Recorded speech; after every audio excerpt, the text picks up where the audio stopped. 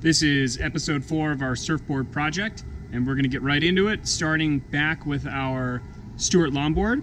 And this is what it looks like after we've done our patchwork using that plastic technique. We have a bunch of repairs throughout the board with little patches of fiberglass on them. And one thing we wanted to look at is experiment with how a repair looked with or without the plastic. So because obviously plastic is like waste, it's going to go in the trash, so is it really all that worth it? And so this is a repair that doesn't have the plastic, and you can't really tell, but there's a really defined ridge on the perimeter of the fiberglass, and this is going to make it challenging to blend this in. Whereas if you go, say, to the front of the board, we put glass on this entire section. There's a piece of glass going all the way back to about here, and you almost can't even see it, and you can almost not even feel it because of the plastic. So that's really the great thing about the plastic technique, is that it helps really set that transition up for success early on, whereas we're gonna have to work a little bit harder to do the rest of these.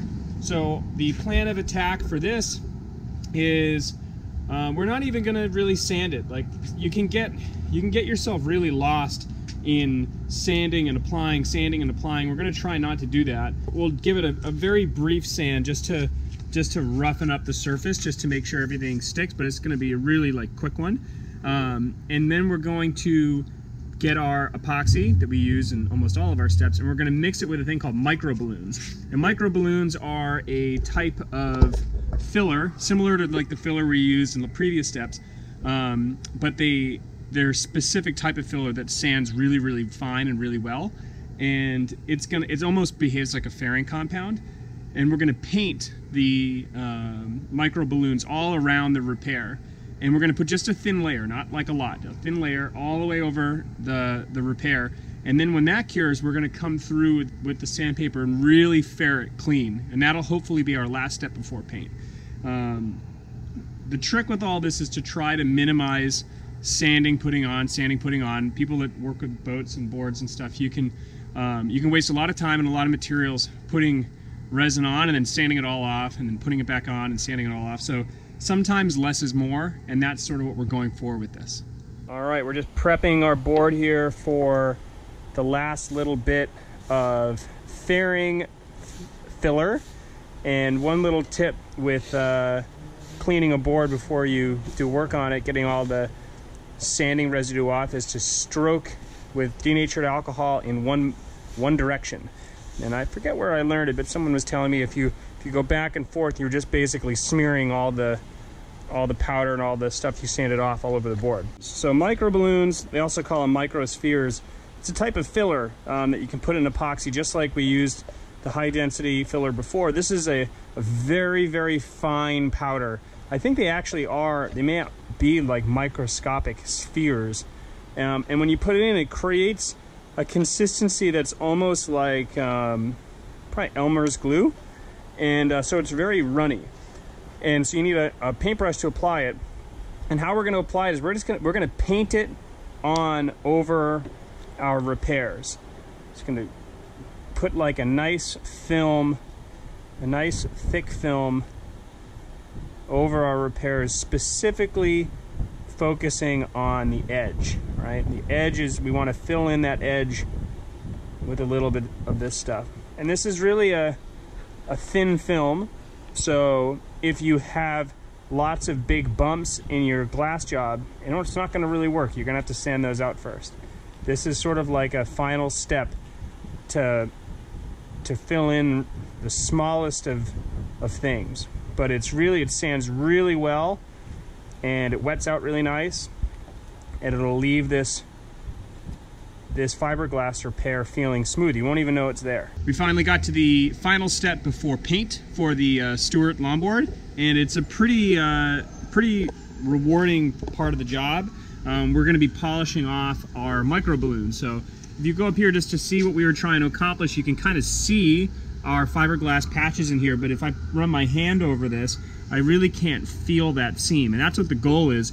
When we polish this down, you're not going to be able to feel or really even notice the change in shape caused by the patches, because you don't want your board all lumpy. And when we paint over this and you look down the board, you're really not going to notice all the repairs we did. So that's what we're going for.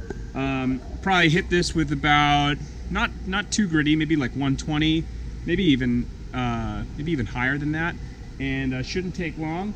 And we're just going to give the board a nice good polish, and when we're done, hopefully if we've done our job right, the board will be ready for paint, and then we're done. After about an hour of sanding, starting with 120 and getting all the way up to 320, and the board is ready for paint. The sanding came out really good. You can't tell, but this is super smooth. You can't feel any transitions to the glass. You don't even, if you close your eyes, you wouldn't even know it was there. And when we paint the board, all these repairs will completely disappear. Let's see if I can flip. Did the rails as well, and there's our back side of our big repair back there. So super exciting step, a very satisfying step. And now it's time to paint the board, and we're going to be painting this board in an unconventional way, in a way I've never tried before.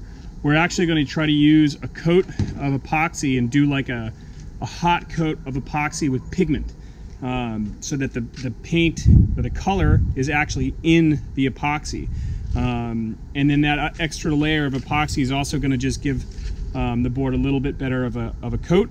And you could surf the board right now as it is. You don't need to paint it, but it does look a little beat. The pressure is on.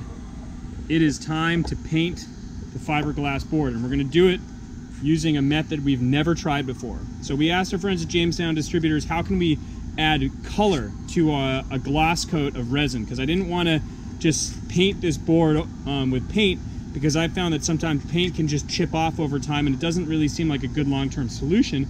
And they turned us on to this stuff. It's called Black Diamond Pigment Powder, and apparently you just put a little bit of this pigment into your resin, and it turns it into a really funky, bright, fun color. What we don't know is what the opacity of this is. So if we paint over, the board with colors and repairs, are we going to be able to see it underneath? How many coats do we have to put on? Questions we don't know. If you look in here, what we've noticed is it seems like it's not super high opacity, so we're going to put a test run down and just see what it looks like, because we think you're going to be able to see a lot underneath it. Yeah. I mean, that didn't do anything. So that's not going to work. That didn't do anything. Okay, we've added some blue, and we're going to test the opacity with a lot of color and see if it's any better. Right, so like that looks cool. What happens when you roll it out? Yeah, it just disappears. We're going to just go full Jackson Pollock and see what happens when we do this.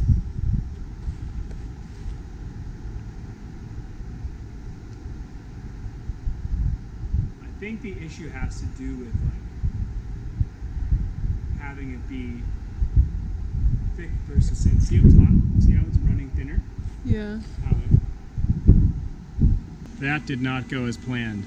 But we want to show it to you because sometimes things don't work, and we got to be fair, we got to show you when they don't work. So our hope was we were going to add that colored pigment to the epoxy, and it was going to turn it like a super bright, fun, crazy color, and then we were going to paint that onto the board, and it was going to look like a brand new board. But what it really did is just basically resulted in a completely clear gloss coat over the board, which, that's not a bad thing, but it was not what we were going for. The issue with this stuff, and I'm not trying to knock it, I think it's a really cool product for the right application, is that it doesn't really provide the right opacity when it's a thin layer, right? So when you see people pouring buckets of resin on boards, or they use this on tabletops and stuff to get this really funky, swirly look, the only reason you're not seeing through it is because it's a really thick layer of it. And we're not willing to put such a thick layer of epoxy over this whole board, or it's going to weigh like 40 pounds. So we want something that will give us the color that we need on a thin layer. And that we might be forced to use paint. I'm not sure. We're going to have to go back to the drawing board. Fiona's checking on the internet to make sure that we didn't use too little pigment. We put a lot in there and it still just was super clear. So we're gonna go back to the drawing board and try to come up with another solution while this unplanned gloss coat cures. Action. Our first painting attempt didn't work, but we have a new idea that we're pretty excited about. What we're gonna try to do is paint the boat with leftover boat paint that we had from our canoe trip 2 years ago. So for those that don't remember, we built some canoes with CLC boats, took them down the intercoastal, and we have some old rusty total boat paint, and we figure if boat paint is good enough for a boat, why it should probably be good enough for a board, and it should be able to really cover all this up. And we're gonna just go for it. We're gonna paint the boat. We decided seafoam green is gonna be the color, and let's give it a go. What do you think? You nervous? Is it gonna work? No, let's do it. Is it gonna work? Am I gonna be out here all night like do this part first. I'm curious how the front's gonna, if it's gonna like cover up front here. See if we get the coverage we need. You ready? Oh, it's gonna cover. Yeah, we're gonna have the coverage we need. It's totally gonna work.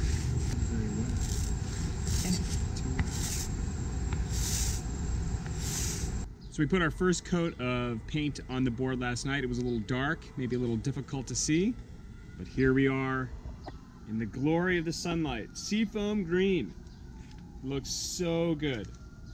We're so excited. It looks epic. The board, can't wait to put the top coat on. We're gonna do that now.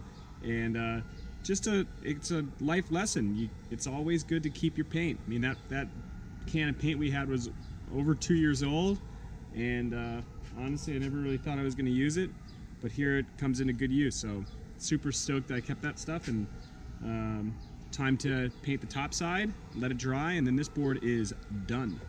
So here we are on the top side, and because we had put that failed attempt of epoxy with pigment on there, we have basically like a gloss coat now on here.